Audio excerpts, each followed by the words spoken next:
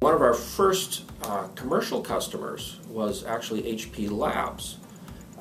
They regularly sent a courier down between Palo Alto and Cupertino with a mag tape, transferring data back and forth. So when we delivered two routers with a 64 kilobit link between them, they thought that was absolutely fantastic.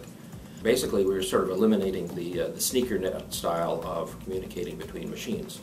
The original software at Stanford used some protocols called PUP from Xerox PARC, and it was clear that IP was what we really wanted.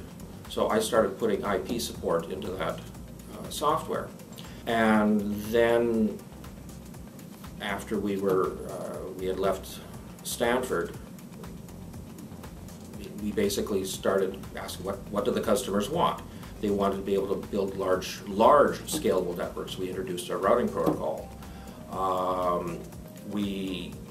Customers had computers that spoke not IP but other sort of protocols, and we figured out that we could rework the software so to support these multiple different languages as well as IP. So we could hook up a DECnet computer, we could hook up a Apple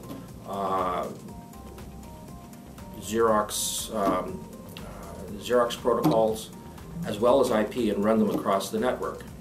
iOS is a very simple piece of software for the engineers to do things with, to extend. And there's the wondering if, because we kept it simple, we were able to do all sorts of different things very quickly and respond very quickly. If we put in a lot of the safety stuff or the better programming practices, the better engineering practices rather, early on, it might actually have slowed us down, would have slowed the growth. So what will our future customers, your future customers, want? They'll want more bandwidth. They'll want it everywhere. They'll want it to be always up, always available. And they might be starting to expect it in all sorts of oddball places, like, out in the middle of the Nevada desert or something like that. Well, I'm here, why isn't there a network here?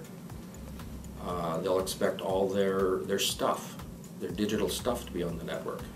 With more bandwidth, it might be interesting things to do with virtual reality. If we can actually get things, when you have enough bandwidth and processing speed so you can adapt as fast as the human mind can adapt, then there might be some interesting things that can be done there.